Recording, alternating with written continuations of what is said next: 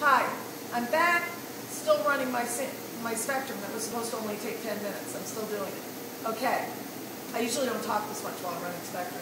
But when I last left you, I was shimming, right? And again, what shimming involves is hitting one of these little buttons that controls a little portion of the magnetic field around the main magnetic field, and hitting these buttons and trying to figure out which way the deuterium signal is going. And see, I just made it worse. That's the wrong one. So I go to step minus, and I bring it back up, and I try to get it as high as I can. It's an experimental process. It's also an iterative process. Normally, people shim for a relatively long amount of time. I'm doing this very quickly. We are going to do it very quickly. Then you would do a similar process on z squared. Usually z squared doesn't change too much. Now, when we're happy with the shims, we close this window, we close this window. Then we get ready to run a spectrum. To run a spectrum, you have to type GET-PROSOL, get pro sol. This reads in some of the parameters needed. I think it reads in the frequencies and so forth needed to run a proton spectrum. And again, we're not going to be studying deuterium. Deuterium is an internal monitor. We're going to be studying protons with this type of NMR. Now, when I type that, it reads the parameters in. Now I'm going to type RGA, return. Okay, RGA is a command that means receiver gain automatic. Right now, the instrument is running a quick experiment on the protons in the sample. It is exciting the protons. The protons are relaxing. If the sample is giving off too much signal, the instrument is automatically adjusting the receiver, which receives the signal, gain, right, that's the amplitude of the signal. It's either cutting the signal or magnifying the sample, and it's testing it over and over and over again until it has the signal at exactly the right amplitude. So gain is amplitude. Receiver gain automatic. It's doing it automatically. It's finished. It's set the receiver gain. Okay. Now, this is based on your concentration. If your sample is more concentrated, the instrument has to be, the gain has to be set more sensitively. If the sample is more dilute, I said it backwards. If the sample is more concentrated, the instrument needs to be less sensitive. The gain has to be less sensitive.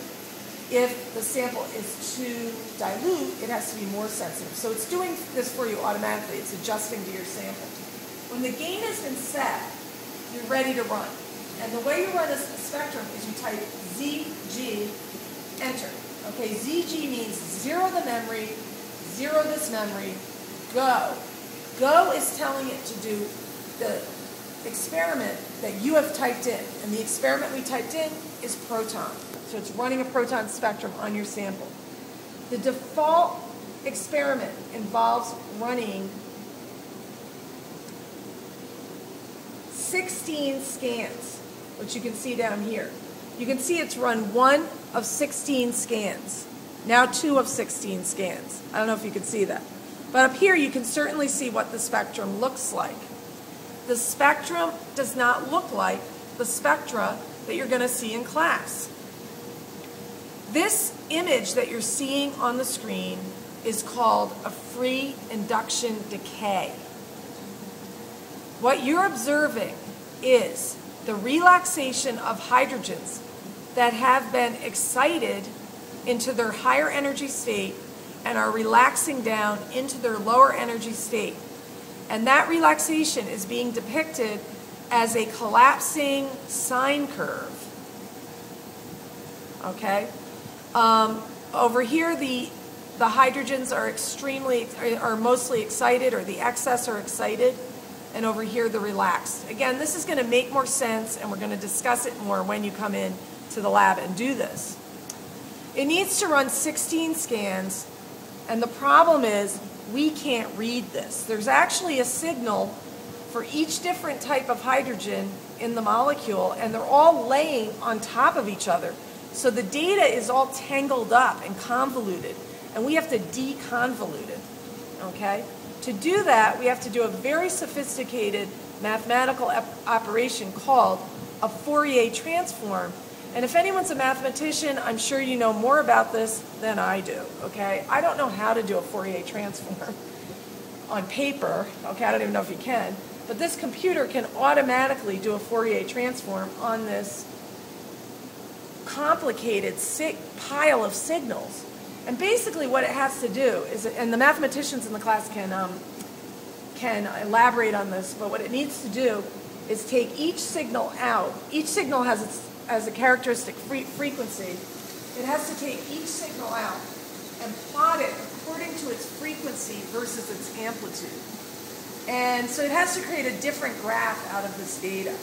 So I'm going to do the Fourier transform, and fortunately it's a very easy command. I'm just going to type EFP, and it has converted this into a spectrum. Now it's not a very pretty looking spectrum right now because it's not phased. So I'm going to phase it by typing APK. This is a phasing routine.